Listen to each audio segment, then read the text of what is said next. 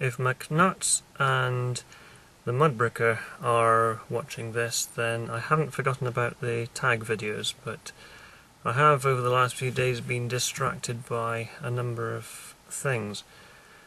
One of the things which has distracted me has been this terrible business of what has happened over in Norway, in Oslo, with this Anders Breivik, nutjob, idiot, whatever you want to call him. One of the reasons this particular issue has affected me is that Oslo is the place I was born, and I still have family over there in Norway, but don't keep particularly close contact with them. But even if it wasn't for that, it's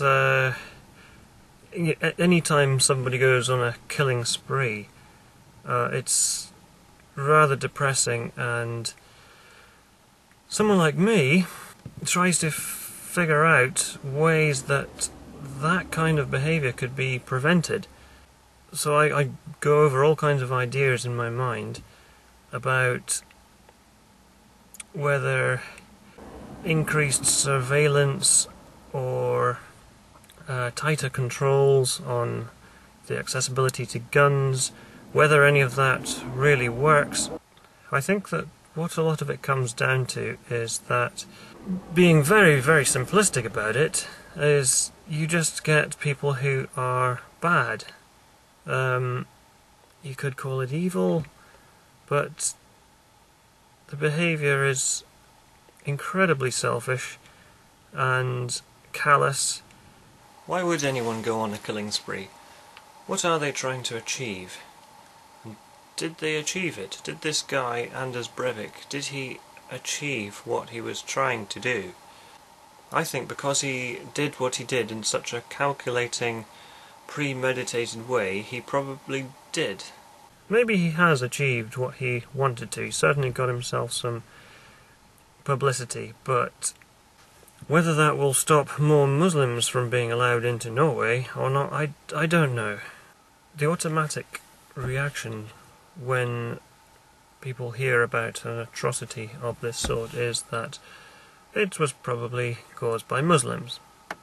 That proved to be wrong. There are idiots on all sides.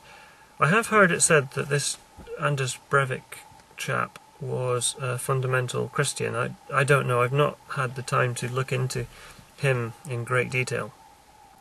One thing which I heard on the news yesterday was that his court hearing was held in private. The reason being, and it seemed to be demanded, that this guy did not get publicity.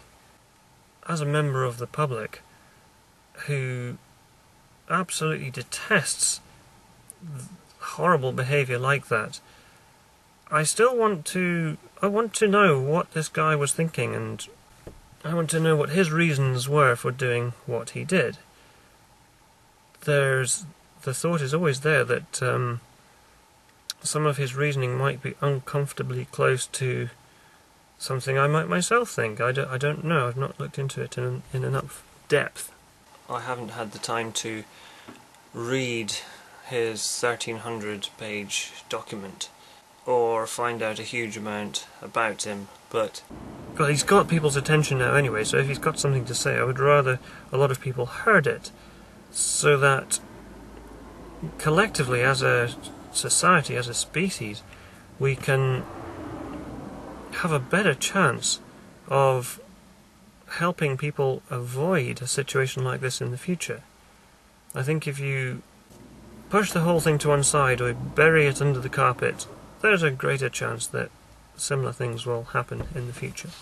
I think it's important that we try to recognise what goes through the mind of someone like this, and hard as it may be, try to work out how to spot the patterns and recognise such things in other people, but unfortunately it's probably uncomfortably close to home. A lot of the thought patterns that this guy had, the difference being he thought that he could further his own agenda by killing a load of innocent people. That's where I can't understand what he has done. And usually when people go on a killing spree, at the end of it, they are either killed or they turn the gun on themselves. But for some reason this guy didn't want to die. He wanted the publicity. Well, he's got the publicity. More than anything else, I think the focus should be on fundamentalism. Anyone who thinks it's okay to take the lives of others just because they have a different political view, or it's such a nasty way of bringing about change, whatever direction it comes from, whether it be from the far right or from Islam or from fundamental Christians or wherever it comes from. But I think we need to listen to what he is saying so that we can avoid similar situations from happening again. We're probably not going to, but we've got to try. Where's the distinction between a fundamentalist who holds strong views, whether religious or otherwise, and a fundamentalist who thinks it's alright to kill innocent people to further their cause? Another thing I wonder about is how many more people there are who would be capable of doing what this guy has done. How many of us would only need to be pushed a little bit to take their actions to such an extreme level? Unfortunately, I can imagine a situation where somebody could become very depressed and disillusioned with the world and reach a point where they do not care about anyone else, they do not care about themselves, they do not care about the consequences of anything they do. And some people have, as far as I can work out, got to this point and decided that they are going to basically go out on a killing spree and slaughter as many innocent people as they can. Such a thing happened in Dunblane in 1996, I think it was, where this Hamilton chap went into a high school and killed 15 or so children and then turned the gun on himself.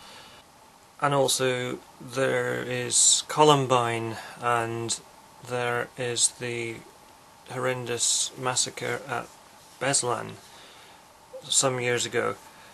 These things are probably going to keep happening, but I really think we need to take a long, hard look at why people find themselves in situations like this where they want to slaughter other people. Why?